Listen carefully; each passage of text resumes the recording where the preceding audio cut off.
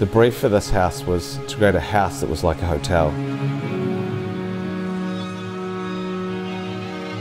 The clients travelled a lot and they really enjoyed some of the aspects of the hotels they stayed in, and that was a real initial starter or driver for the house.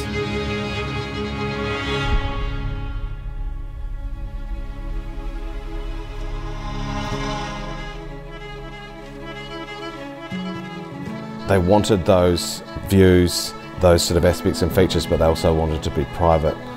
Views looking out, but without people looking in.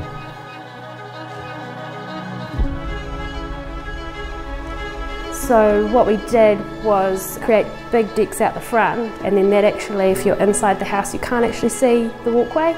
It's pretty clever because you can still see all of the water, but you can't actually see all the people walking in front, which is really cool. I said to Brian one day, how about we do a big box over a little box?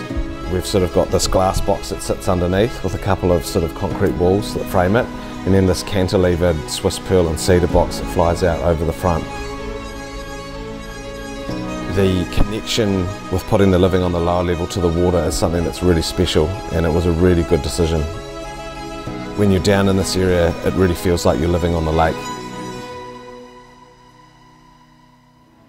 On the upstairs area, which sits in that more visual plane, we put this cedar rain screen that runs down the side.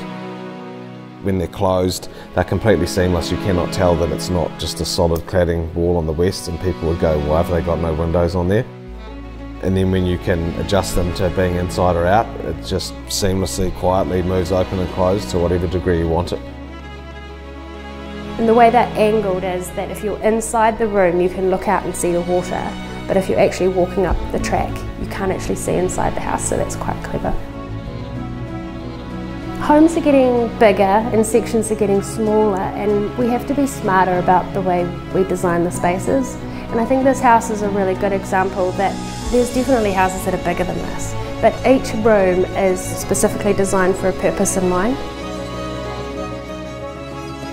So I think the future is making sure that our houses are smart and thinking about what the end use is for.